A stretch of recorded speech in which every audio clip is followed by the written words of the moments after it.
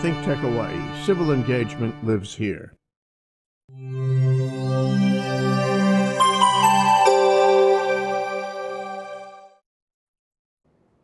Okay, we're back. We're live. We're here with Dennis Hwang of the Sea Grant College at UH Manoa, and we're going to talk about eruptions. As a matter of fact, the title of the show is Eruption Update from the UH Sea Grant College. We're going to find out stuff that he is working on, an update of his book. We should talk about his book, and we'll talk about what we may have learned over the past few weeks on the eruption going on the Big Island. Welcome to the show, Dennis. Okay, well, it's good to be back. Yeah. This is actually our fourth time on the show. Yeah, you're a regular. You should be a regular. I don't know. Because we have to follow what you're doing and learning. You're our guru as far as earthquakes are concerned. Well, yeah, okay. And hence the book. The book is called Homeowners Handbook to Prepare for Natural Hazards. And I think what you mean by that is earthquakes, huh? Well, if you look at the back of the book, yeah, the main ones we're covering are tsunamis. Yeah, you can read that. Tsunamis, hurricanes, earthquakes, and floods. All of that. Yeah. Right, and this is the book you're holding is a interim update. We tried to get something out before that could be used for this hurricane season, but we're doing a full update, which would be version 4, and it'll also have volcanoes and climate change in those hazards that we're going to cover. Okay. So refresh us on what's in the book. Okay. So, I want to have this book handy with me.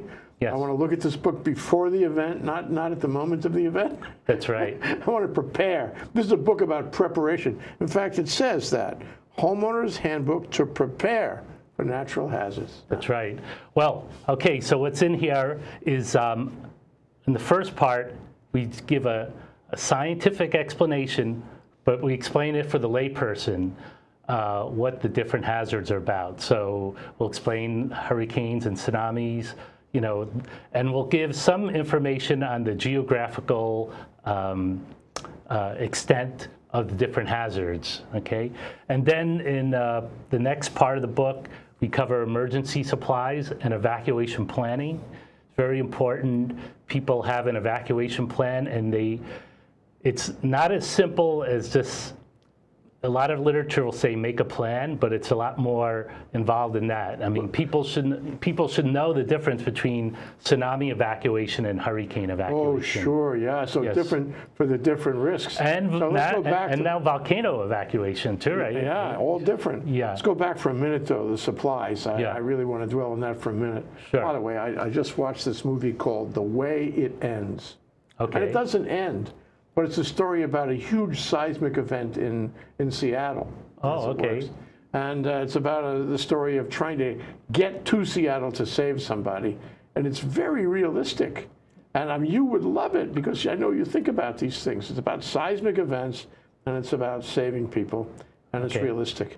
The Way It Ends, it's on Netflix now. Okay, I'll have to watch that. Yeah, you will. Okay, so anyway, if I'm fixing my cupboard, yes. And I'm going down to Costco or wherever I go, what do I need to be thinking about to prepare, at least to get supplies for one of these possibilities? Okay, well, the standard now is 14 days of non-perishable food and water, and I give some tips. We put some tips in the book. So, for example, non-perishable food. Personally, I never put things in my kit that I'm not going to use or they're going to expire.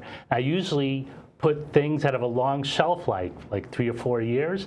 And I also, if you look at some of the food that you buy, it'll have very fine print, very difficult to read, and especially have some supplies. So as soon as I buy it, I'll take a Sharpie and I'll put the month and date and year it was bought, and then put it at the bottom. Good idea, yeah. Yeah. In terms of water, you're supposed to have 2 weeks supply, 14 days of water per person. So a family of 4 is supposed to have 56 gallons of water. You go to Costco or Sam's Club and buy a case of water, there's 5 or 6 gallons in that case. So you would really need 11 cases, which is hard for the average homeowner to do. Is it drinking, washing, or both? Both. But the point is, what I do is, and what we recommend is you buy your water in the cases as much as you need, but also supplement it with other things. You should make sure, like, you could use garbage cans as to store water, and Amazon sells these things, these plastic liners called water bobs. You could put them in your bathtub, and they hold 100 gallons of water at a time. Do you just close them up, or it remains open? It's closed and perfectly sanitary. It remains folded, and then if there's an incoming event, you just fill that, put it in your bathtub and fill it up. Where's that now? Costco, you say? Amazon. Amazon. Yeah. Okay. Yeah. And there's several makes of it, and there are really a lot of different products you could get to store water. So probably one thing, I mean, there's a lot of lists, so take a look at the list. The other thing I just want to mention is medication. If you're on medication, make sure you have like an extra 30-day supply during hurricane season. Yeah. Yeah, God, we hate to think of these things. We hate to contemplate the possibility of a 30-day hiatus that way. Yes, but I think with the volcano, and we'll talk about that shortly, and a lot of people have a lot of interest about the volcano now. It's on the news, but that teaches us a lesson, because these things can happen. I'm going to show you some pictures of that area before the eruption started, and you would look at it and you would think, no one would think that their location, their house would be under 20 feet of lava 2 weeks later. So these things will happen, especially if scientists indicate there's a risk, and scientists will generally know when there's a risk, then people should listen. They should listen. Yes. Yeah, just a footnote on Sea Grant College. Sea Grant College is all about this kind of thing. And this book is a product of Sea Grant College. That's right. The Sea Grant College does things like this book. That's right. You sell them or give them away? They're for free. So there are 25 partners in the book, and they support the book. They make contributions. They allow us to print, and we've gone through 9 print runs with 75,000 copies for this book. Yeah. And then it's real public service to do this. And actually, this is amazing. This one just got printed a week ago. This is version 3.2. This is our interim update for this hurricane season, and this was actually paid by one of our partners, Coastal Zone Management Program. But as funds become available from the different partners, they contribute, and we print the book out. Tremendous public service, consistent with the recognized obligation of the university to do public service for the community. This is a very valuable piece, and it's hard to find this information just looking around. It's focused. That's right. We try. That's the purpose of the book, because there's so much information out there. We try and filter it out what's most relevant to the homeowner. Yeah. Well, let's start on our that part of the show which deals with the volcano and the eruption. Okay, sure. You have some pictures here, huh? Sure. So why don't we just start? Maybe we could take a look at some of these pictures, and they're on this little stand. Okay, so. You could get your main information for the volcano from the USGS Hawaii volcano website. Okay, so this is a picture of, you can see on the lower corner, there's the Big Island, there's Mauna Kea, Mauna Loa, Kilauea, and the East Rift Zone, and then there's a little box on the southeast tip of the Big Island. That is the East Rift Zone and the area where there's a lot of volcanic activity. What you see in purple are historic flows. So there's an 1840 flow, and then there's a, see where it says Vacation Land Hawaii? Above it, there's a 1960 flow, and below it, there's a 1955 flow. Again, like we mentioned, scientists can tell you when there's going to be risk, and it would be expected that there would be some risk from volcanoes. And the last thing I want to point out, all the red is lava flows that have occurred after May 3rd. This year. Of this year. So, and that, you can see where it says Vacation Land Hawaii. If you look closely, you'll see the outline of the coast. The lava has gone a mile past the shoreline in that location, and there are a lot of houses that used to be there. Yeah, so yeah. Would things in this book have helped the people? Well, it would have. The key thing is there's not a lot you could do for lava. I mean, another component of the book is how do you make your house strong, and there's nothing you could do for lava. So, but it would have helped in terms of them helping to make them have an evacuation plan, because everybody should have an evacuation plan for the different hazards, whether it be a tsunami, hurricane, or lava, especially if you're on the Big Island or Maui. Right? Let's talk about lava for a minute, just Sure. a minute. How does that plan differ from flooding, from earthquake, from hurricane? How does that plan differ? Okay, it's going to be different. They're going to have some warning. I mean, there's some hazards that they're going to give you warning, like a hurricane. Probably lava will be similar to that. You'll have advance notice, and the key is to listen to your emergency management or civil defense agencies, okay? You should also, as part of your evacuation plan, have an evacuation kit where everything that you need to sustain yourself for a period of time is in that kit, and it's also your important documents, okay? For some hazards, there's going to be very little warning.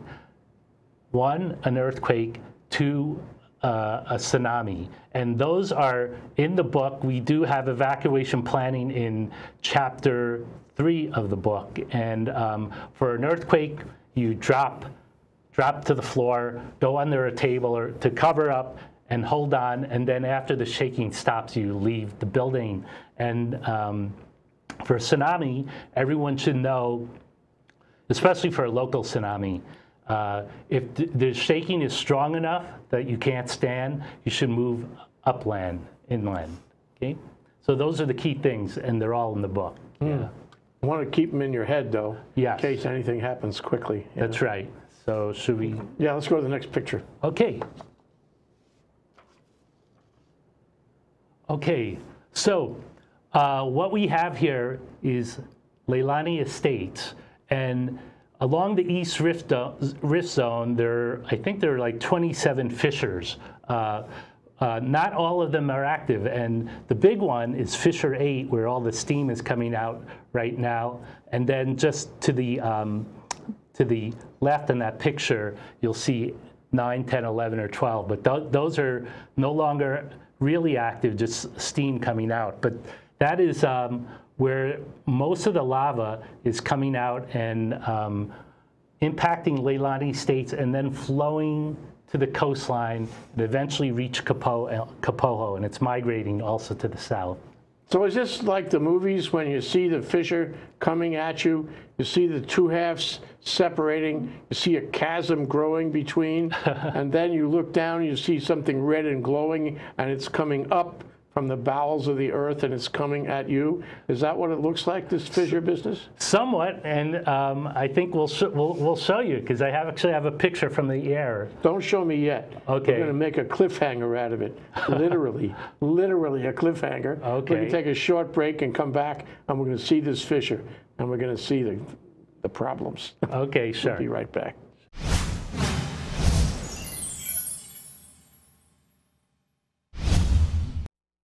Aloha, I'm Jay Fidell, one of the hosts of Asia in Review, which is broadcast Monday afternoons on ThinkTechHawaii.com. We study news and politics in and affecting Asia. We work hard to bring you the most interesting subjects and guests who will raise your awareness. Please join us Mondays every week on Asia in Review on ThinkTechHawaii.com and also on YouTube and iTunes. Thanks for watching. We'll see you then. Aloha, Sheshe, and Saijian. Aloha, I'm Jay Fidell, founder of ThinkTech Hawaii. And I'm Andrea Gabrielli, the host for Young Talents Making Way. Wait a minute. This is not a new episode, is it, Jay? No, it's not a new episode. That show is over, Andrea. So what are you going to do now?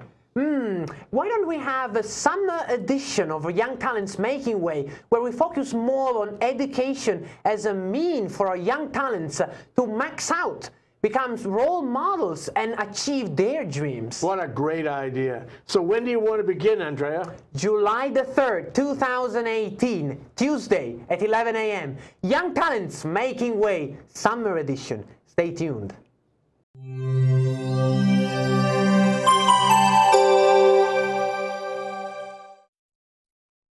Okay, we're back. We're back with Dennis Hwang of the Sea Grant College, and we're doing an update on the eruption. We're learning. We're always learning. Sea Grant is always learning. Okay, you had some pictures about fissures. Okay, well, let's look at some of these. Okay, so the first one here, it's just a house in Leilani Estates, and you can see this house is right near Fissure 8, and there are some houses that are just at the border of this flow that apparently okay, but even then there's a question of whether they'll be functional after the event, because the infrastructure is impacted. There's no electricity. Yeah. The roads are blocked. Some houses, there's steam coming out of the house. But take a look at this house, because it actually has a green roof if you go out there. Because I go to the next picture. Okay, here's your fissure, Jay. Fissure 8, going through Leilani Estates, and you could actually see that house, that greenhouse. I'm going to point to it with this. Oh, it's right. Okay, it's right here. Right there. That's the greenhouse that you saw in the picture before. And you could see the lava coming out of the fissure and flow. It's actually flowing like over 20 miles an hour. You can't outrun that. No, that's right. And it's very spectacular. It glows like that. You could see it glowing like that during the day, and then at nighttime, it's really spectacular. Yeah. Wow. Yeah. That must be terrifying if you're anywhere near it, because you don't know exactly where it's going to go. That's right. And what's astounding is, and really hard for people is, let's see, okay, well, I don't have it here, but the fissures open right up in the middle of a subdivision. So it's like, you know, it's like the movies. Right, that's right. Is there a warning? I mean, you see, you know, like no crack, and then a little crack, and then a bigger crack? There was warning. I mean, this is Fissure 8, so they number them. The first one, Fissure 1, 2, so this is all, it all started May 3rd, okay? And, you know, the fissures open up, different ones open up each day, and they give it a number. I think they're now 27, but it went to 27, and then 8 wound up becoming the most active. Okay, so there is warning.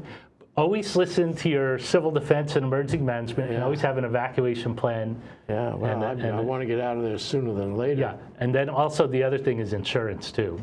Yeah.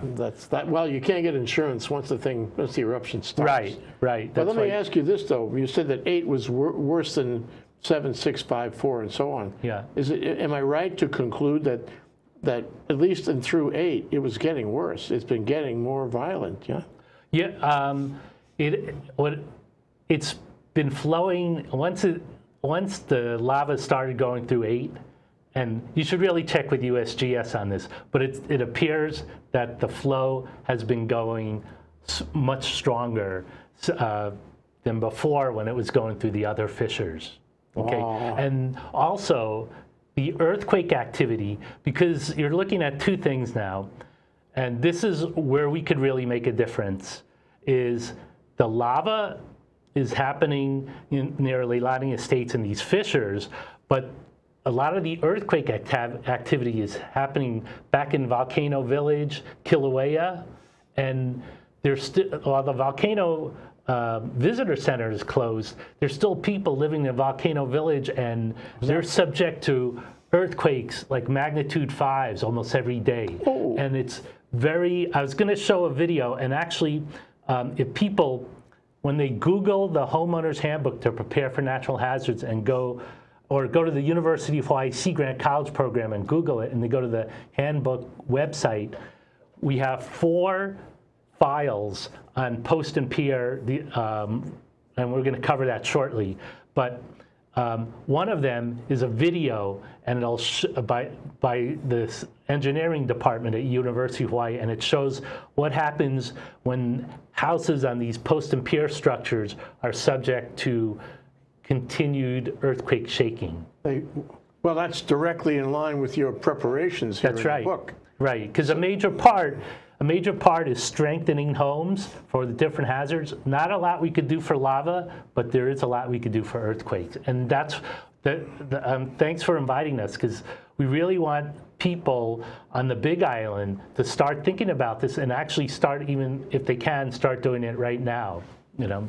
Yeah, because the reality is it's a sine curve. It's going to repeat. It's going to loop. Yeah. What's going to happen is, okay, if things will settle down, some people will leave, other people won't leave, and then there'll still be a neighborhood of some kind there, and people will build new houses because insurance companies will insure them and mortgagees will finance them. Yeah. And then at the end of the day, this will happen again. Yeah. I mean, don't you think? Not right away, but over time. It'll happen again. But the thing too is, no one knows how long this eruption is going to last. It could last another week. It could last another 3 months. Could it last another 5 years? It could last. It could.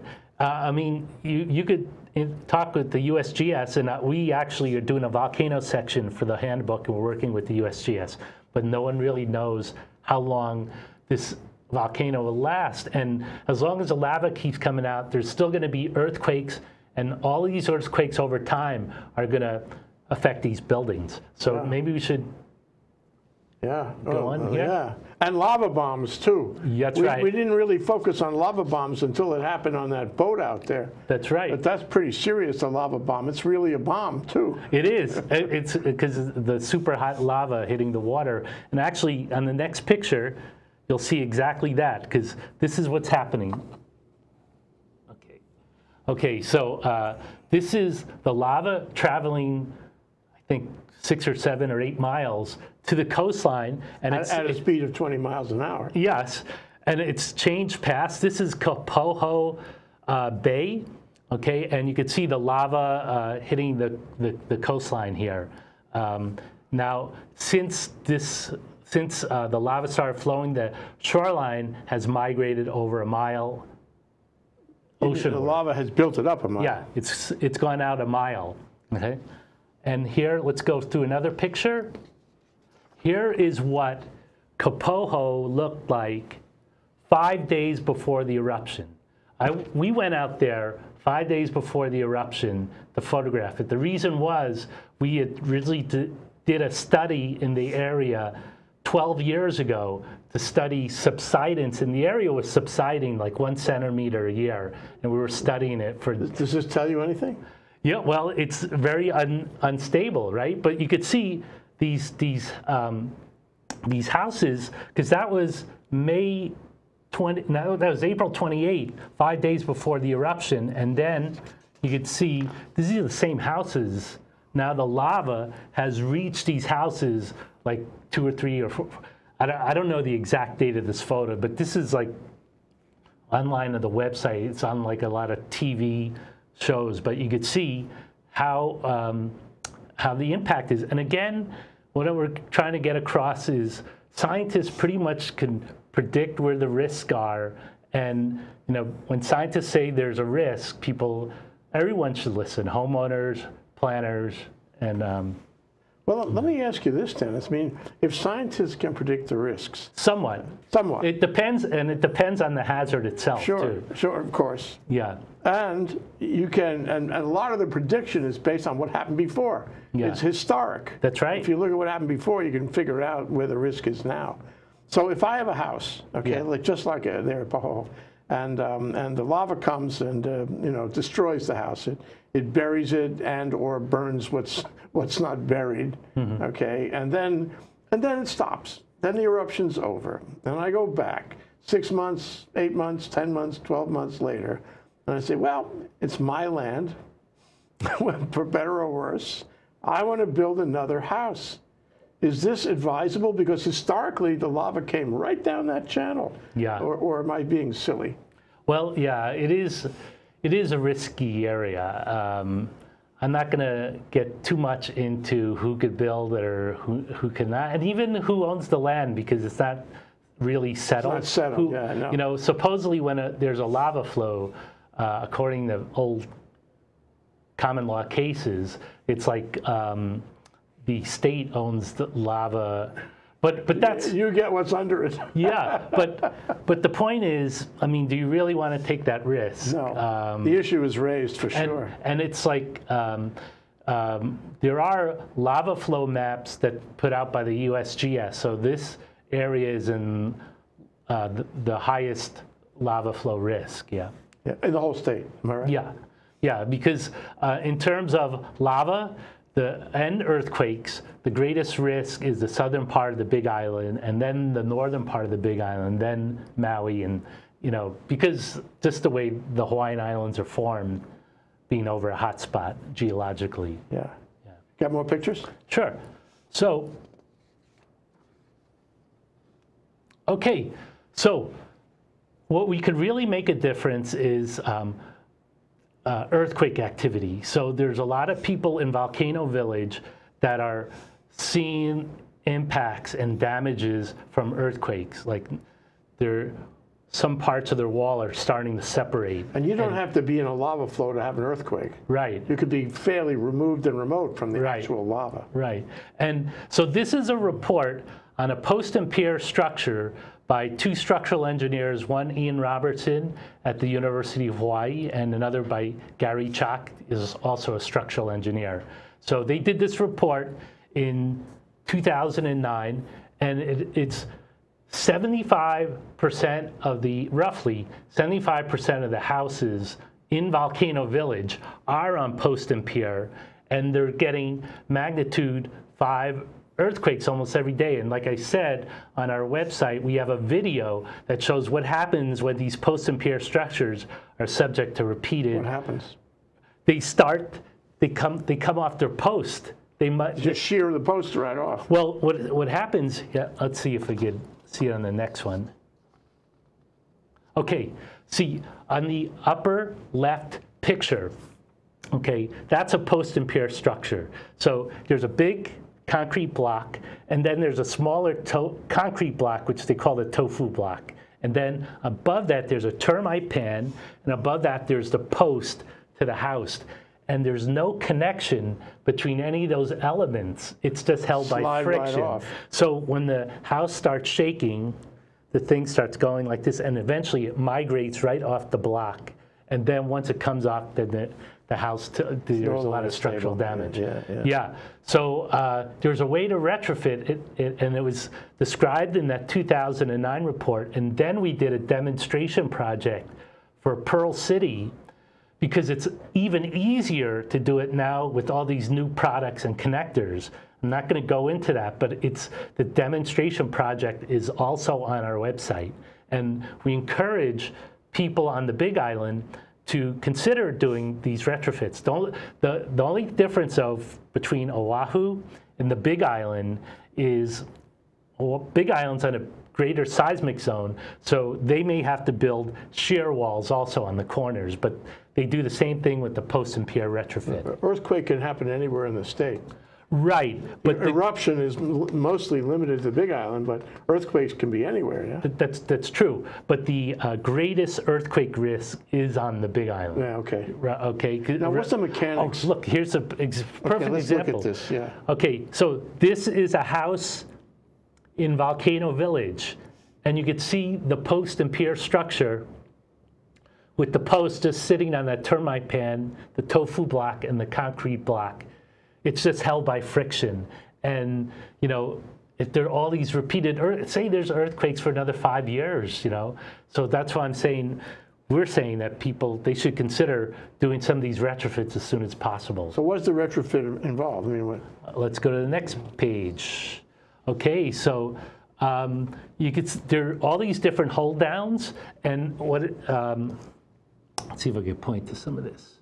Okay, so what it is you take 2x4s and you scab the space in between the post and the tofu block. so that they're flush. And then you take the hole down and attach it to the 2x4 and the post, and you drill holes into the hole down into the concrete foundation.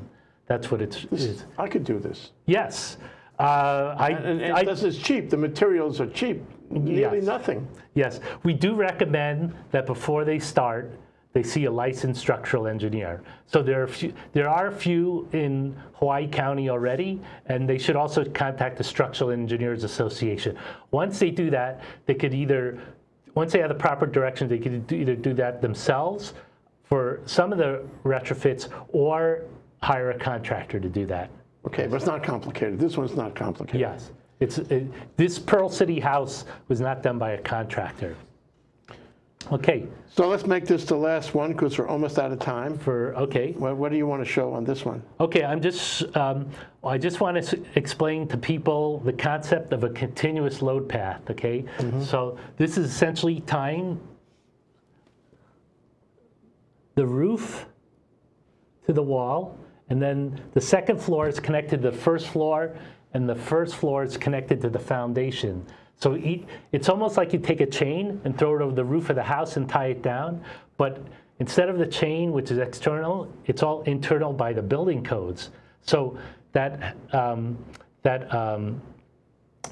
previous example with the post and pier for the single wall house, that was one part of a continuous load path, is tying the house to the foundation, and then for a single wall house, all you would do is tie the roof to the wall. Okay, so and that's in the handbook also. Yeah, you have drawings. Yeah, and you show the devices that are suggested. Yeah, but you know, I take it from what you say and from the fact that these things are available, that they reduce your risk substantially of having the house come off the posts. Yes. Or having the house somehow shear and you know, and fall down in an earthquake. Yeah. Yes, very, very substantially. Take a look at the video. It's only like 10 minutes long. Yeah. Okay, because there's a lab example of what happens when there's seismic shaking and there's no retrofit, and then when they do the full retrofit, there's like no damage at all. Big difference. Big difference. And then also the same thing with all the other measures. You know, hurricane clips. We want. And the reason I mentioned the load path and hurricanes and earthquakes, it's because the mitigation is the same for both of them. For an earthquake, you reduce damage by making sure, you know, your roof is connected to the foundation and the foundation's strong. That's why we concentrate on the post and pier, because that's the weakest part for the Big Island. Same thing with a hurricane, okay? And it is hurricane season now. And the Big Island was hit, you know, recently by a cell, which wasn't a hurricane, it was a tropical storm, but that was a few years ago.